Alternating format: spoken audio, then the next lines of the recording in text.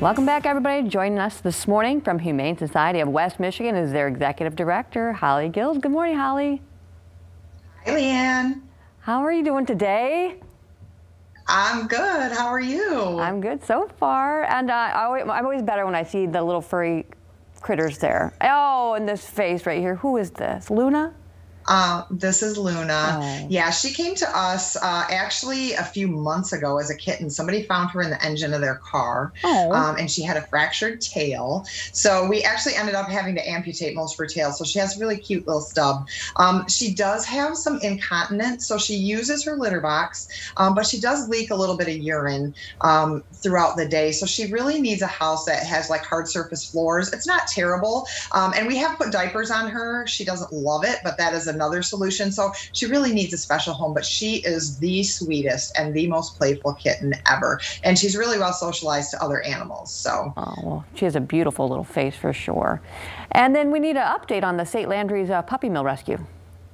Yes, so Bissell Pet Foundation helped with over 100 dogs from a puppy mill in Louisiana a few weeks ago, and we took 10 of those dogs. And we just wanted to give an update. Everybody got their medical. They had lots of eye issues and rotten teeth and matted fur, so everybody got groomed and got dental work done and got all their medical vaccines and stuff, and they're all now in really, really great homes. So we just wanted to say a huge thank you to the Bissell Foundation and also to our community that supports us. We're completely donor driven, and so we can't help animals like that without the support of the community, and we're really grateful for that. We love wags to riches stories, don't we? Yeah. Oh, so cute.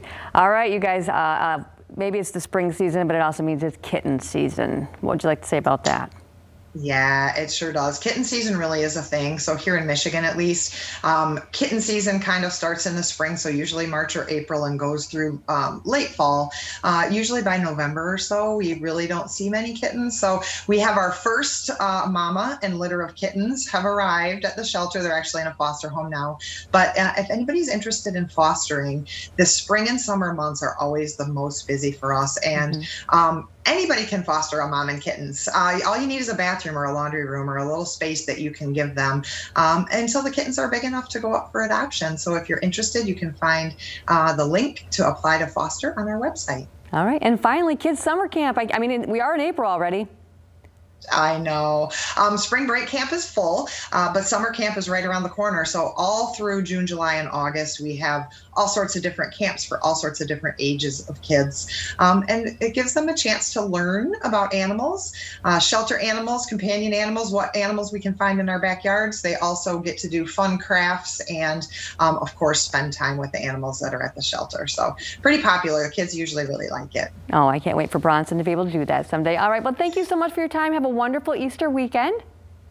You too. Thanks so much. Thank you. And for all the details, just go to Humane Society of West Michigan or hswestmi.org. They're located at 3077 Wilson Drive Northwest, right here in Grand Rapids. You can call them, but make sure you go on their Facebook page and again that website because they're really great about putting fresh pictures on there of all the beautiful little creatures that they have.